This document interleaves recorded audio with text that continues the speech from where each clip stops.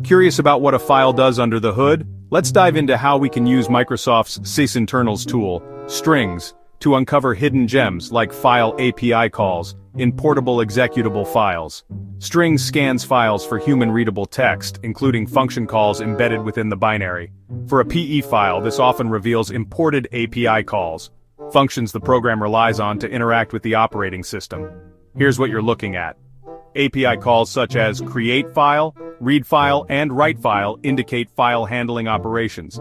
Calls like virtualalloc or WriteProcessMemory could hint at potential process injection behaviors, a red flag for malicious intentions. By mapping these calls, we can glean the functionality of a file. For example, does it access external resources?